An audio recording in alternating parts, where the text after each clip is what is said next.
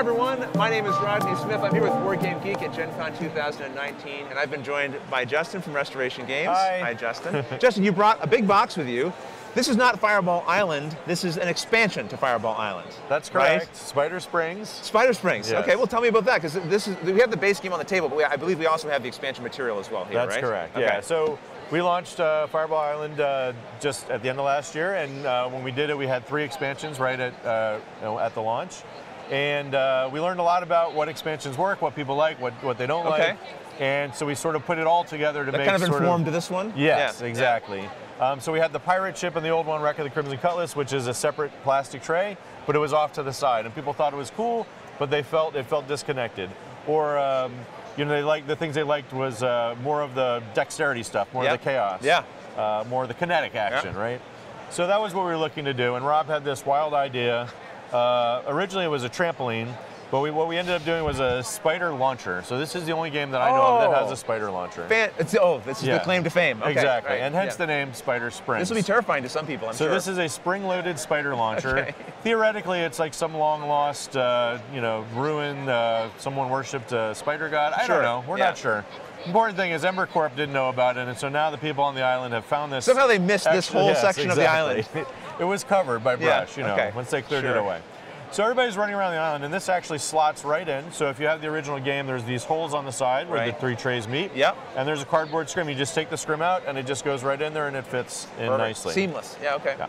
So you can get to this part of the this new expansion area through the caves. There's a 1-2 cave over here, and there's a 1 cave. here, so you can jump in from here. Okay, and there's a 3 over there, I believe. Right, there is, yep. And so what this brings in, obviously, is spiders. And eggs. And spider eggs, yes. So, of course, spiders we don't like. No. And spider eggs are great, though. They're valuable, so they're worth points at the end.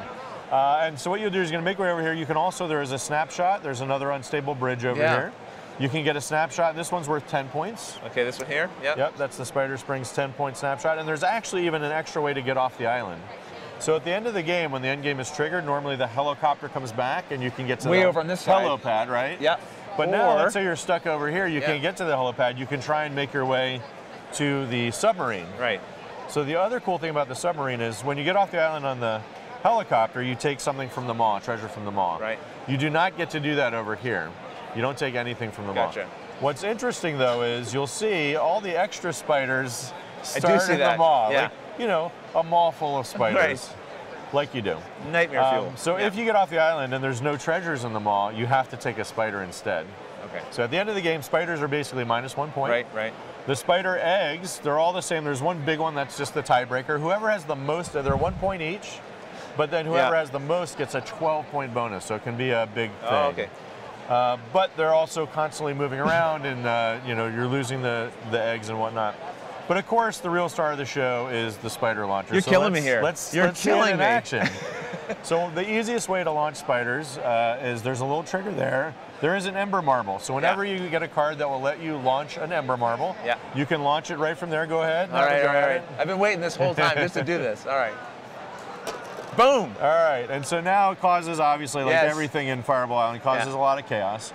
So we reset. One of them didn't make it out. Yeah. 2 of them ended up over here. They're going to stay there. Okay. And then this one ended up, at least partially, which is good enough, in what we call the crevasse. Okay. And so what that means is you, as the person who did it, get to put it anywhere on the island. Nice. Okay. And the reason why you might do that is because let's say you put it right here. Right here on this. If you ever enter a space with a spider, or a spider moves onto you, or gets pushed onto you, or whatever, or at the start of your turn, there's a spider, you have to take it and put it on your card. And you said minus points, right? -1 point at the end of the game. So they're constantly getting all over the island, but that's not all. Okay. I really think this is the greatest card in the history of board games. We have our Arachnoclism. So some of you might know that we have the Cataclysm cards from the base game, where you take all the marbles in the scar and you drop them all through Volcar. It's a lot of fun. Yeah.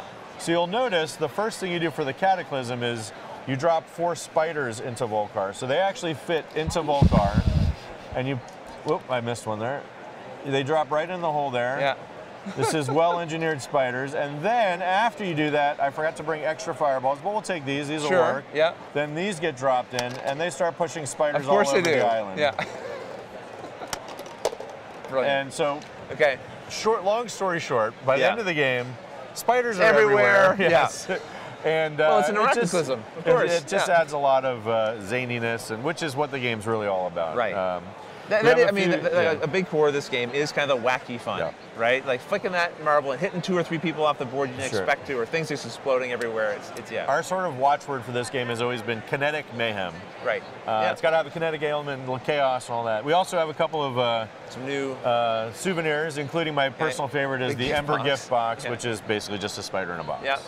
Beautiful. And a little spider repellent. Yes, just to get in rid of case you don't care for the spiders spiders for some reason. Yeah. Awesome. So tell me, when is this going to be available? This is available at Gen Con if you happen to be here. Okay. It's $40, by the way, and also, just in case it comes up, I do want to mention, it comes in a regular box. So this has been a topic of some contention. Sure, yeah. It's a regular box. The original core game had more of a softer cardboard, right? It was a corrugated cardboard that folded down. We thought it was kind of a fun homage. People didn't care for it, so some people certainly didn't. Right. So we said, let's just go back to a regular box. Okay. So I should also mention, by the way, the next printing of Fireball Island base game will also be in a regular box. Okay. But in any case, $40. It's available here, and it will be street dating September 18th in retail. Okay, so if this is of interest to you, that's how you can locate it. Justin, thanks so much for giving us an overview of this expansion for Fireball Island. Thank you very much. all of you, thanks for watching.